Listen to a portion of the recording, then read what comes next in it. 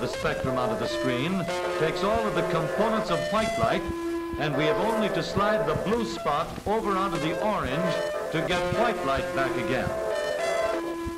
That is why we are able to see mixtures of two color rays as one color. We don't need green light in order to see green. And we don't need orange light to make us see orange.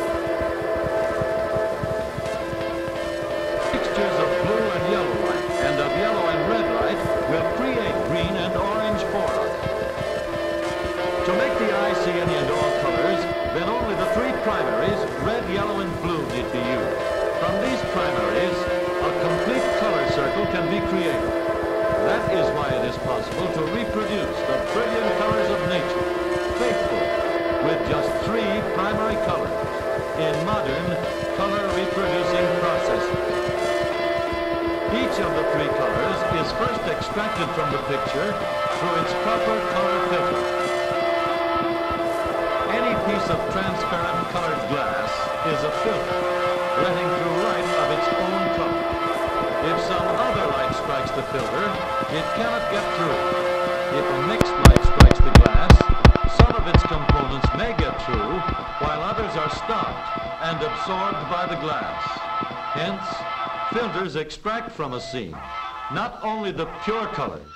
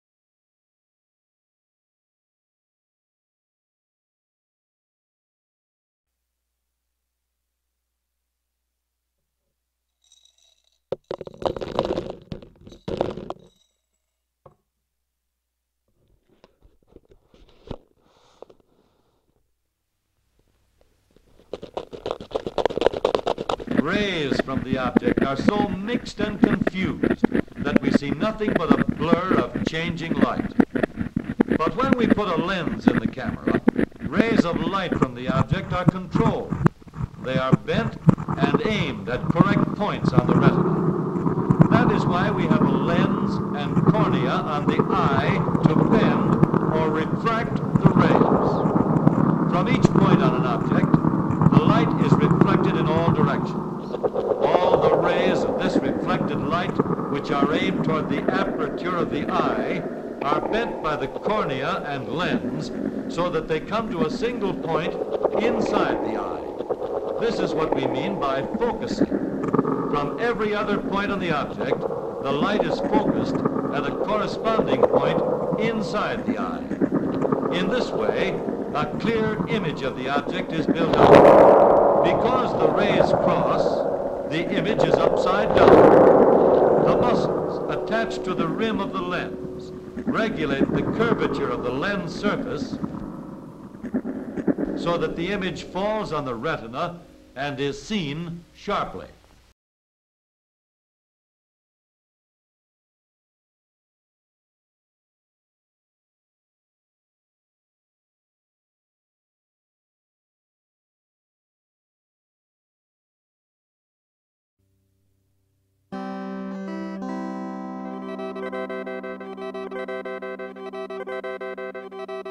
Infrared light has no visual effect on our eyes.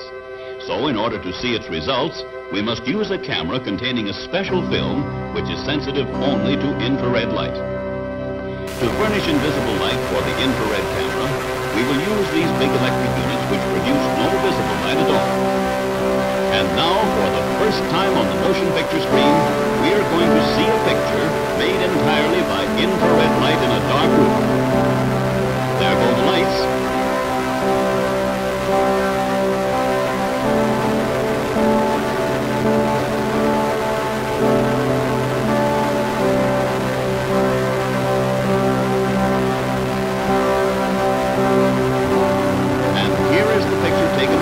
Infrared camera.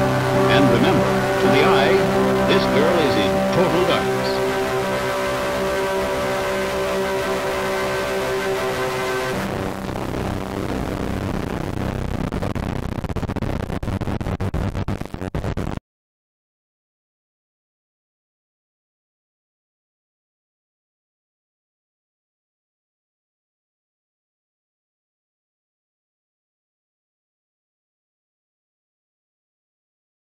A remarkable new device splits light into separate narrow rays so that the path of a beam can easily be followed. Notice that a light spreads out from its source in all directions. We can see how a mirror reflects light,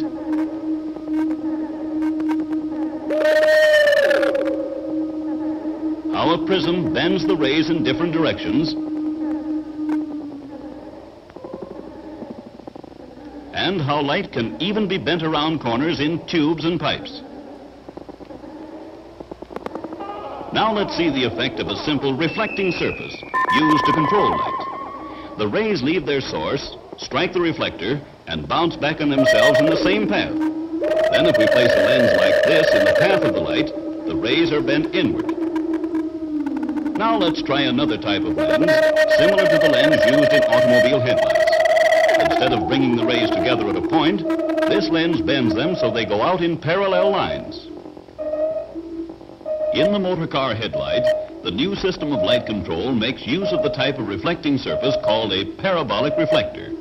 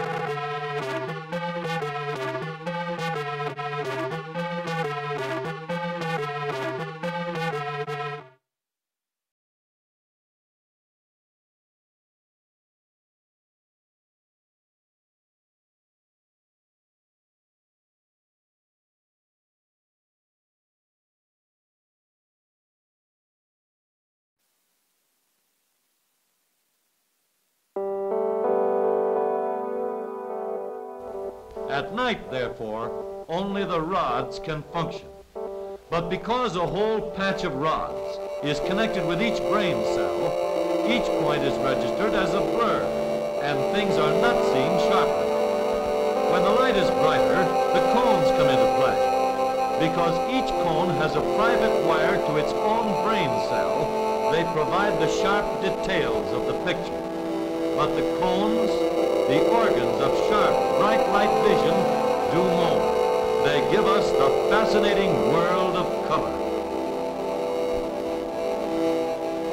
In each cone are 3 chemical substances. Each substance is sensitive only to a particular group of colors. Thus, one is most sensitive to red, one to yellow, and one to blue. When a particular color of light strikes the cone, the corresponding substance breaks down, and the corresponding nervous current flows to the brain. When a different color, yellow for example, strikes the cone, the yellow substance sends a nervous current to the brain.